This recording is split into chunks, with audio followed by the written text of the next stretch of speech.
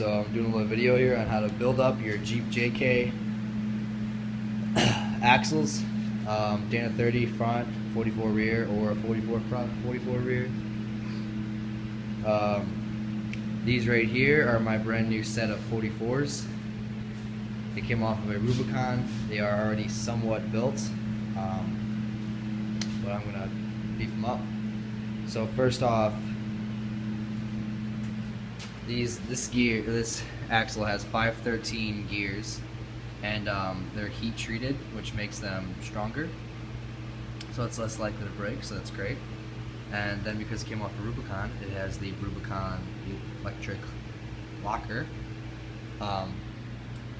matching rear, so I'll have to explain it twice. This has the JKS front axle track bar brace, which is basically this giant combustion here.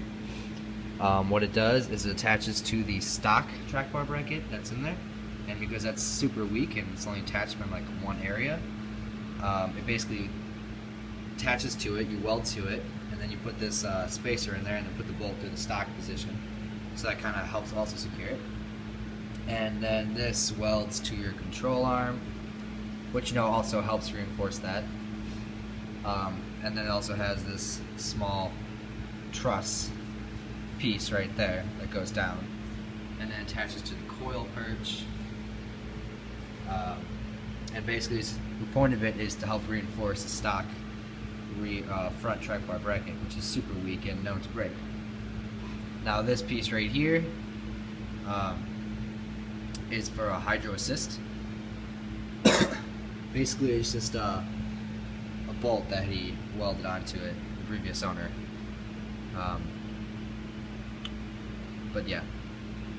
So then the next thing, after looking at upgrading your track bar bracket, something else to look at is gussets.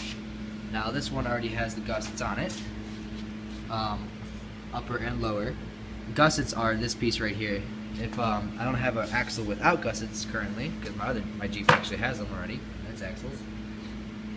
It's just a small thin piece that goes like that, and it's under here, and this is maybe 1/4 inch or 3/6, probably 1/4. That goes basically, it goes around it, it fits perfectly to it, and you just weld top and bottom, weld it all, and it helps reinforce that piece. And so those are known to bend, even though I have not seen anyone that has bent it. Web wheeling, anyways. And then it's the same thing with the lowers. If you can see that, it's the same concept. The lowers are a lot beefier than the uppers, but still, if you're doing top, might as well do bottoms, right? So once you have the gussets and a track bar, heavy-duty track bar bracket, with the track bar bracket as well, you can get one that bolts on to the actual axle housing, or that welds on. Preferably, I mean personally, weld on I like better. I don't like using bolts on things I don't need bolts for.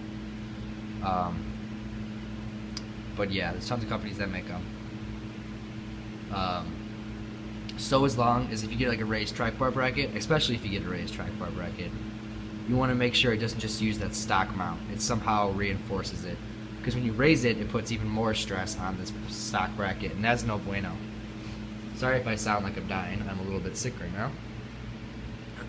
Again. Anyways. Next thing to look at, since most people that own a Jeep and are watching my videos own lifted Jeeps and stuff like that. So with lifted Jeeps come bigger tires, and bigger tires comes death wobble or wheel wobble. Oftentimes wheel wobble, rather not death wobble. Death wobble usually comes from the track bar, but wheel wobble can often come from either a misbalanced tire, some joints going bad somewhere. More than less likely, it's either your unit bearing, which is the part that these 5 studs, that's like what they actually come from, is the unit bearing. It's the part that spins, that your wheel attaches to, that actually attaches to the axle. But if it's not that, your first thing to check, and what you should do anyways if you have bigger tires, is ball joints. Now these ones right here are synergy ball joints, or poly performance if you will. upper and lower. See in there? Yeah. They have little grease zerks, and if you get RCV shafts, there's a special zerk fitting that'll fit, you know, a special zerk in the bottom one, so you don't have to like break it off when you go. Terraflex now makes a set. Poly Performance, Dynatrack makes their bomb-proof ones for a price. I'm fairly certain those are the three. Do not get adjustable ball joints. It's just not smart. You don't need them. People say you need them, they don't know anything. They're just not great to run. They're very prone to failure. So ball joints, gussets, track bar bracket. Next up is something that is commonly known. Bear with me here since it's on the bottom. Is control arm mount skids. The previous owner welded on a set, and you can see he already has some scratches into it. If you hit those and they bend and you lose your control arm mount, I mean, you could probably limp your way home very slowly, but that's no bueno. You could either buy heavy duty ones, which I think Curry and Terraflex both make, or you can buy a bracket, or not a bracket, a skid for it, just $45, something like that, through Artec, and problem solved. Alright, next to look at is the tie rod. This one has the Terraflex, not the Terraflex, sorry, the Rock Crawler aluminum tie rod.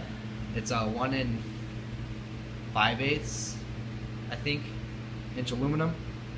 The ends, if you look at your drag link, the top end of the drag link are these ends right here.